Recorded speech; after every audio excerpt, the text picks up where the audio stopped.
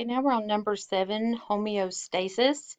Homeostasis is a state of maintaining an internal balance in our body. So we could say keeping everything on a normal range would be a good way to refer to it, even though normal is typically a term sometimes you stay away from in science to say what is normal. But there are a lot of things that we can clearly define as normal.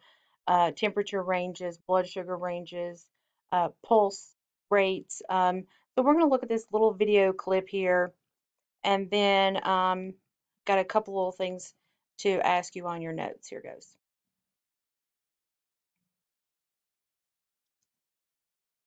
So finally, on number 8, we are on evolution, which is not an individual thing. It's a group thing, it's a species thing, it's a population thing. And evolution is one of our topics that we'll look at this year, is change over time. And this time that we're talking about is a significant period of time. And there are a lot of examples to look at that basically we know how they've changed is by looking at fossils. And if we look at these horses here and how they've changed over time, we can definitely see one of the big changes is their size. But another one we could see is by looking at their feet. Like, did you know that horses used to have toes? They used to have 4 toes, but they no longer do.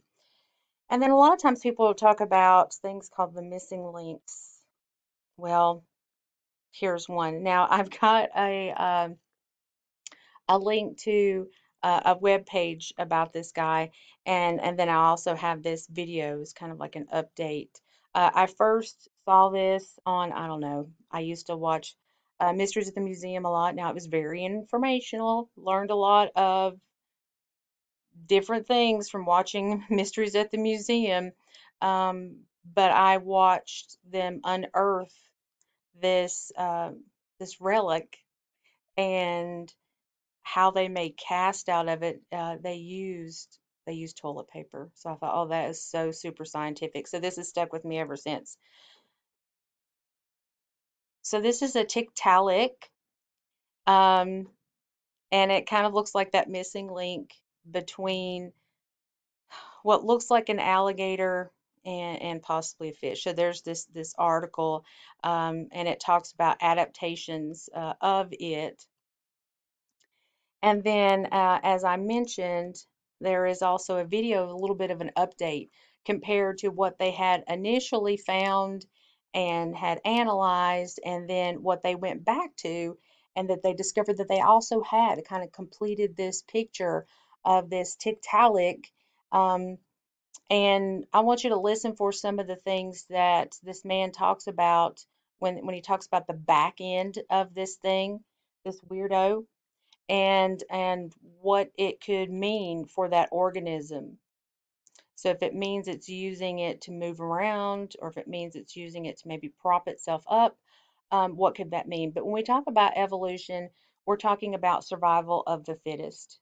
So basically, any organisms that have the correct traits that match their environment. So if I live in a cold environment and I have thick fur, that's good.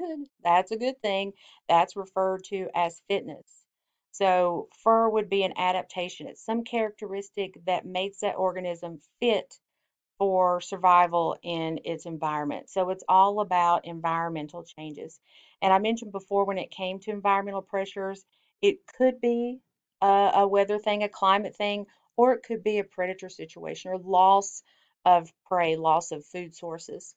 Now, the last thing I want you to do with this is just to kind of examine this last slide and kind of think about this particular picture in terms of evolution and looking at these individuals here and what is going on here in evolution, and just kind of finish up your notes with this.